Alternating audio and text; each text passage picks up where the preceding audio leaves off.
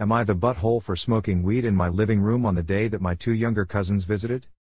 So here's the deal. I, 19 male, smoke weed all day, every day.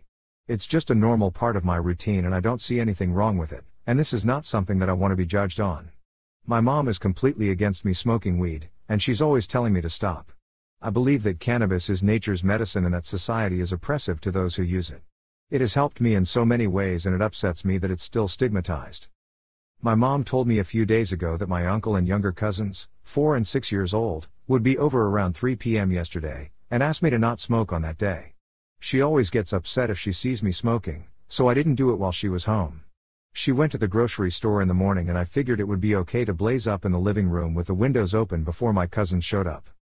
Well, as it turns out, my uncle and 2 cousins showed up early and walked in right as I was in the middle of smoking a joint and lounging on the couch in my underwear. It was a really embarrassing moment, and I'm sure my small cousins were shocked to see me like that. To make matters worse, they saw me coughing in a haze of smoke as they walked in. My uncle was upset and he screamed at me for smoking in front of the children and being irresponsible. He told me that I needed to grow up and start thinking about the consequences of my actions. I could tell that he was really disappointed in me, and the whole situation made me really frustrated. I know this was not a good situation and I regret that my cousins had to see me like that. But here's the thing, I don't think I did anything wrong. My mom told me the wrong arrival time, so how was I supposed to know that my cousins would be coming over early? And I don't see what the big deal is about smoking weed in my own home, as long as I'm not bothering anyone. If I had been told the correct time, this would have been avoided. TLDR, I smoked weed in my living room while my mom was at the grocery store and my uncle and young cousins showed up early. My mom gave me the wrong arrival time and I don't think I did anything wrong by smoking weed in my own home. You're the butthole. Regardless of your way of life, your cousins are children and should not be around smoke, regardless if it's weed, cigs, cigars, house fires, etc. Your mom made it clear and asked me to not smoke on that day. You smoked. You got busted. You're the And you need to grow up, not because you smoke weed, but because you smoke weed all day, every day, and don't take responsibility for yourself or your actions. You're the butthole. If you smoke pot all day every day to the point that you can't stop for a day, let alone a few hours, then you have a problem. That's not a habit, that's an addiction. BTW overuse of any substance, including marijuana, can impact your still developing brain. Weed specifically also has links to certain mental illness. Your uncle is right, you need to grow up. I did anything wrong by smoking weed in my own home? Isn't it actually your mother's home? You're the butthole. Am I the butthole for ruining my brother's book? Okay, so my 21 female brother, 18 male, has a collection of books he has been collecting since he was around 10. He reads almost every day and has 2 large bookshelves in his room.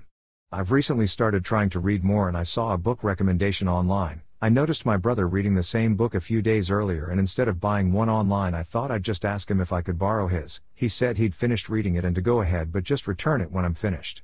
There was no problem with this on either end. Anyways, I was reading the book in the living room, my brother came in, no problem. I folded the paper over to keep the page and as I was doing that he looked over and started shouting at me for bending the page. He grabbed the book from me and stormed upstairs and slammed his door. I followed him up to see why it was such a big problem but he continued to scream at me for ruining his books. I've always done that with books and I don't understand why it's bad. I get that he likes his books but geez. From one dog ear to another, you're the butthole. What you choose to do with a personal book, dog ear, write notes, crack the spine, is not okay to do to a borrowed book, especially if you know your brother collects books. Buy him a new copy. You're the butthole.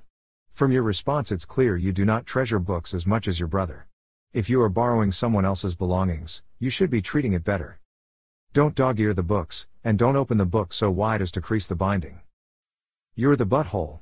I fold down the corner of the page, underline passages I particularly like, etc. but only on my own books. Books I borrow get returned in as close to the same condition as they were lent as possible. This should always be your goal when borrowing any item from someone else. Return it in the same condition you received it. You're the butthole, not your book. You don't fold pages of books that don't belong to you. Now go buy him a replacement. Am I the butthole for calling out my aunt on Facebook, who was saying that they're canceling family to explain the truth? I'm a 28-year-old woman and when I was a kid, my parents always hosted the family Christmas Eve party. This year, my dad was recovering from a surgery, so I offered to host at my new house, which I share with my girlfriend. When I was planning the party, I at first didn't really know what to do about my Aunt Marie. She's always been pretty homophobic. She'd always be talking crap about the gays when I was a kid before she knew. When I came out in my 20s, she'd become really frosty to me and basically stopped talking to me. So when I was planning the Christmas party, there was no way I was excluding my girlfriend who's estranged from her own family, or putting her in a situation she has to face more bigotry. I also didn't really want to have my aunt over for my own sake, like I'm more used to it, but it still makes stuff tense. And it was my own damn house. So I ended up inviting all the family except my aunt. My dad angrily confronted me about it, and I basically told him that I know he never allows someone who disrespects him or his wife into his home. Now I'm not a kid anymore, I'm as old as he was when he became a parent, I own my own home, and I'm going to be handling my household the way he raised me too, with respect for myself and my partner. He actually apologized for putting me in an uncomfortable spot when I was young. He planned a Christmas Day dinner with her and their other siblings. The Christmas Eve party itself was lovely. Well, on Christmas Day, my aunt posted this lengthy rant about how young people are canceling Christmas and about her woke niece. It was super long and super out of touch, like there's no big conspiracy to cancel family or whatever. I just personally didn't want her there. I replied, I assume this is about me not inviting you to the Christmas Eve party?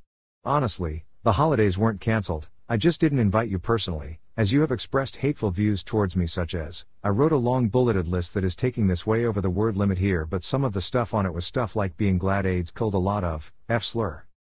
I said anyway, since I'm a lesbian and I share my home with my girlfriend, I specifically uninvited you due to your behavior towards me in the past. Nobody's canceling the holidays, just you smile, it's not some new woke trend either. A host choosing to only invite guests who respect them and their household has existed for as long as parties have existed. Well, that blew the hell up. My family all started calling me and texting me and saying I went too far. It was enough to just not extend an invite, but it was too much for writing a massive list of like 20 years of grievances. Some of my family was even saying it was crafty of me to list homophobic stuff she said before she knew I was gay. Am I the butthole for the Facebook comment I made? Not the butthole. If she wants to post her dirty laundry on Facebook, she better be prepared when the laundry starts to smell. Family means nothing when the people in it are the ones hurting you. Good for you, OP. Not the butthole. In the words of the author and Lamont. Tell your stories. If people wanted you to write warmly about them, they should have behaved better. Not the butthole. She chose to take this to Facebook, not you. If she said and did those things, she has to live with them, and it's useless for the rest of your family to pretend none of this ever happened. Some of my family was even saying it was crafty of me to list homophobic stuff she said before she knew I was gay. She still said it, who called her out on it, regardless of whether or not you were gay? Am I the butthole for not doing my mother-in-law's breastfeeding exercises? This pregnancy isn't planned. I have trauma that makes it painful for me to have others see my breasts and no one can touch them, including myself. I've been to therapy and the solution is then don't let anybody touch them. My husband has become obsessed with the idea that babies must be breastfed. I think he's getting it from his mom, and wants to prep me by getting me comfortable with it. I've told him the nightmare it will be if he does it to me and how it will make me feel like he's a danger to me. So his solution has been the idea of my mother-in-law doing it. It's wrong on so many levels to me, but he's freaking out telling me I'm never going to live a normal life. I feel like nobody touching my breasts is more normal than my mother-in-law doing it. I could be biased on this because I'm clouded by trauma, which is why I'm asking here. I know I can act crazy sometimes because of it, but this seems totally unreasonable to me. Edit, just to clarify, it would involve touching my breasts fully clothed. Update, I'm sorry I haven't responded to most comments, but I'm very thankful for them and have been reading them. I'm sorry if I've offended anyone by not responding. I didn't expect to get so many responses and there's been a lot going on for me. Not the butthole. It's totally okay to bottle feed. Don't let anyone tell you differently. Don't feel guilty about it. The baby will be fine. Your partner doesn't get to dictate how you use your body. Not the butthole. Fed is best. Meet with your OB/GYN alone. Explain that you've had a traumatic history and you're going to need their support in preventing family members and the healthcare team from traumatizing you. A lot of standard care involves mom's breast area, so you'll need to be prepared for what they'll suggest and be very explicit about declining it. 1. Ask them to provide letter you will share with your medical team and family explaining your 100% bottle feeding plan. Hospitals vary, but many routinely send breastfeeding coaches or don't automatically provide formula these days. Make sure your labor and delivery nursing team understands that you'll need support with bottle feeding. 2. A clear statement on your birth plan that you aren't to be offered breastfeeding coaching. The birthing team isn't to offer to place the baby on your chest after birth, and no one is to touch your breasts. Your doctor may be able to suggest alternatives, holding the baby nestled between your arm and body after birth, etc. 3. A referral to a therapist who specializes in trauma-based care and anxiety treatment. While the history of your anxiety isn't in dispute, your future health will be more secure if you can find someone to work with to increase your tolerance for medical care around your breasts. Your milk will come in shortly after birth, and you'll want to have a care plan in place for addressing any issues that come up while the tenderness is subsiding, if you run into blocked milk ducts or need future care like mammograms. 4. Ask the therapist to help you figure out the best way to hold and carry the baby, including practicing with a doll or stuffed animal.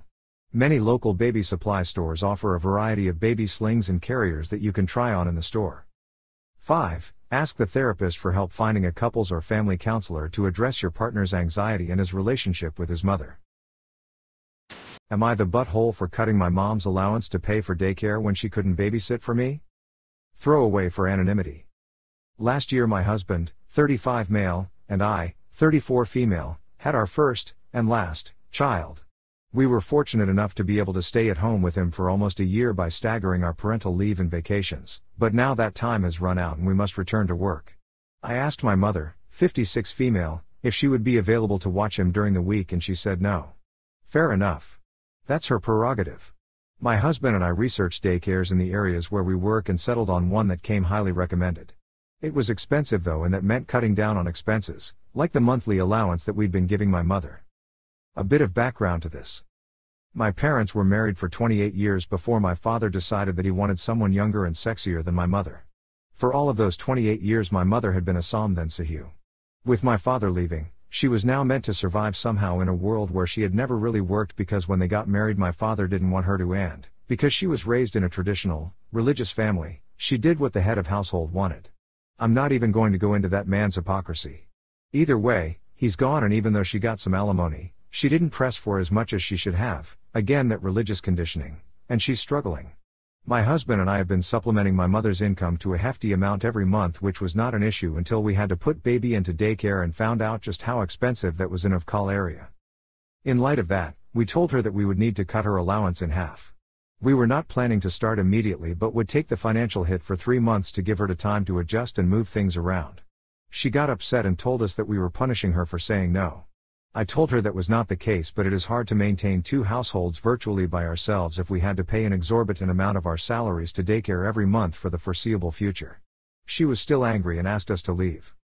Later my sister called us upset that we were abandoning mom and making her struggle just because she wouldn't do our bidding. So I suggested to her that she increase how much she was helping, considering she still lives at home.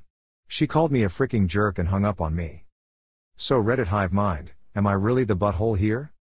ETA, I wanted to answer some recurring questions here. My sister's ability to help is limited and sporadic because she struggles with mental illness. It got much worse in recent years and we're working to get her on disability, but that is a process. I guess that's why I feel bad about the comment I made to my sister, because it was a moment of lashing out when I know that she's in a tough spot through no fault of her own.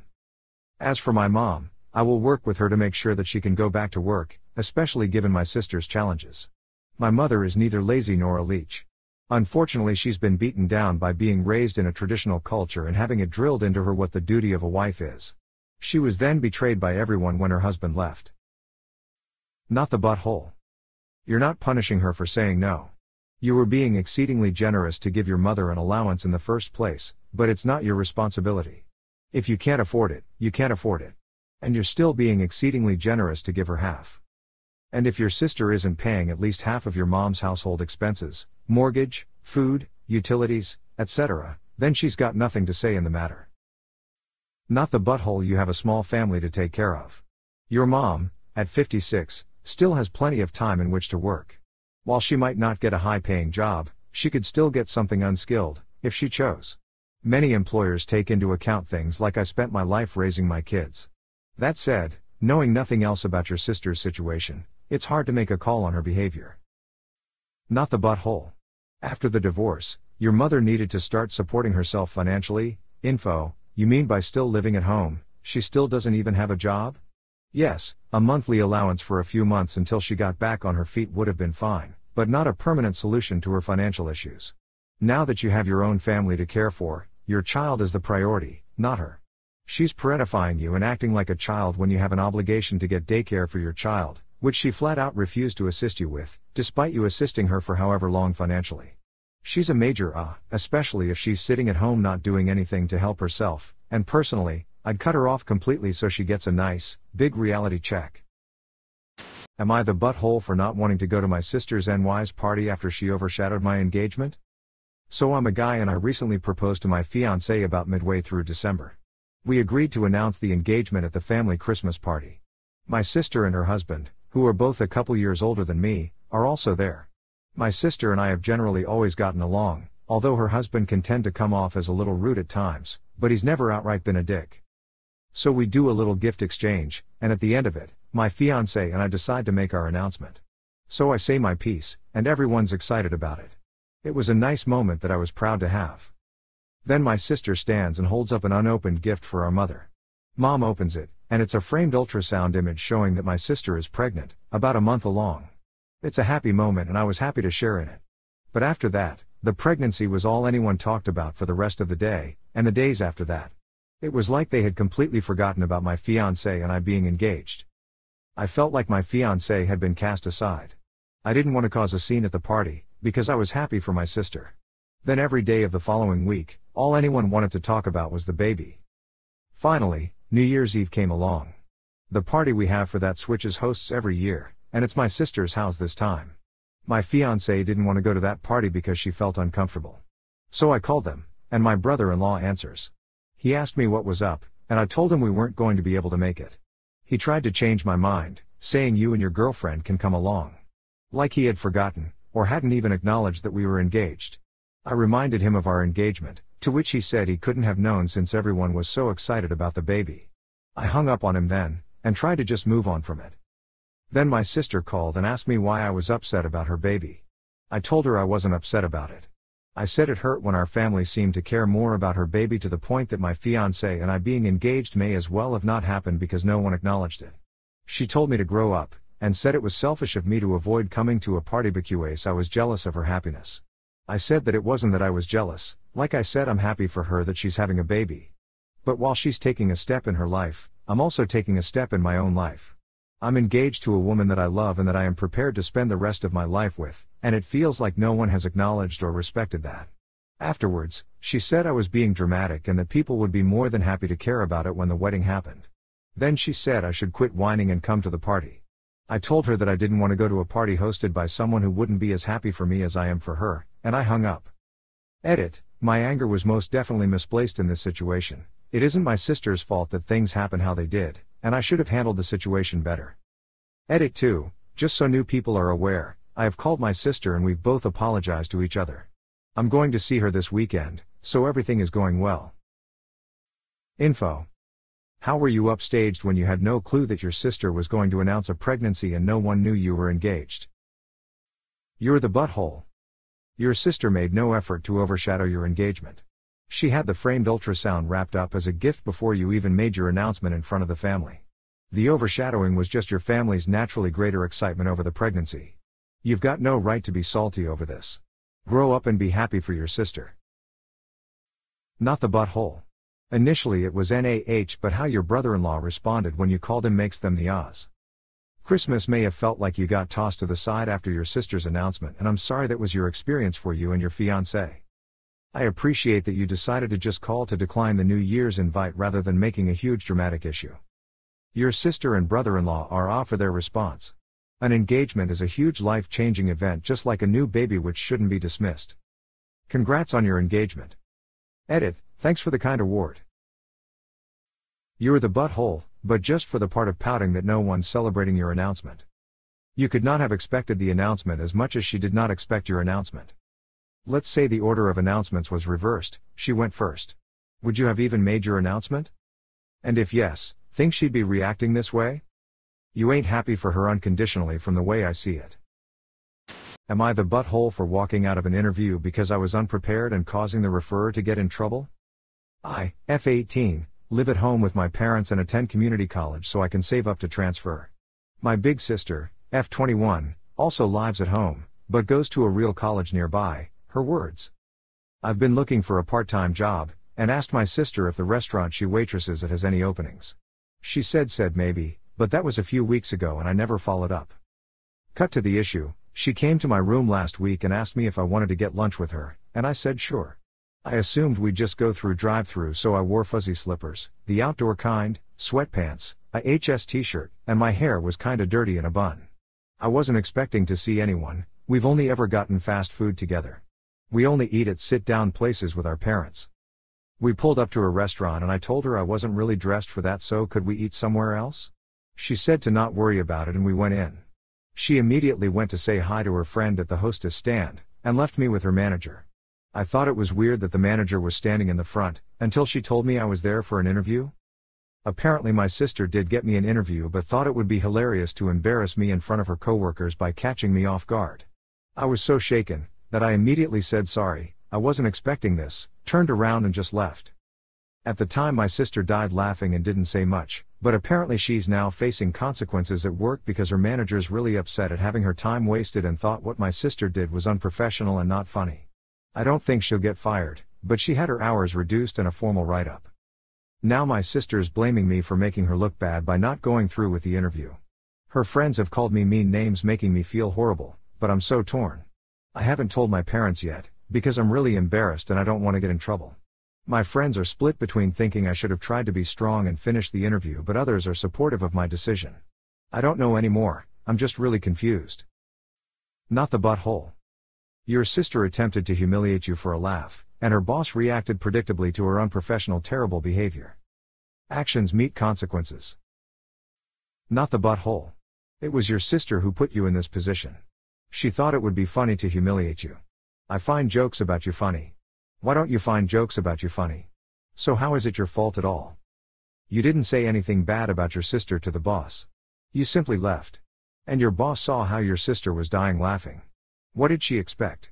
That you'd go through an interview you weren't ready for, knowing your sister was trying to humiliate you? Show this message to your sister. She should apologize to you, and have her friends that called you mean names, and what business is it of theirs? To apologize to you too. Avoid them in future. Be wary of your sister too, now that you know you can't trust her. Your friends are split? Dump those that support your sister. You were deliberately made to look like a fool. Anyone who can't see that you should keep at a safe distance. Hey sister, if I was your boss, I would fire you. What you did was mean and hateful, and I wouldn't want someone like that in my workplace. Learn to be a nicer person. You'll get further in life. Jokes at another person's expense are not jokes. Not the butthole. Your sister fricked around and found out, and is facing the consequences of her actions. She is a total and you should not feel bad. I think you should tell your parents. Not the butthole. Nope. You didn't get the referrer in trouble. She got herself in trouble. She's trying to victimize herself so she doesn't have to acknowledge she was a crappy human being. You had no knowledge of the interview. Your sister purposely set it up that way to humiliate you. She behaved unprofessionally.